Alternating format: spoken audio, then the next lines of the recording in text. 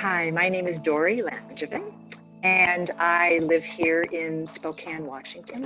I teach the Buddha Dharma in various settings, some here in Spokane, 5-day retreats and experienced practitioner group and some introductory series. I'm especially happy about being part of establishing iBme's retreats in the Pacific Northwest. The way that the seeds have been planted and are blossoming and the vines are growing with mindfulness practice and compassion practices with youth, from little kids, through teens, through young adults, right?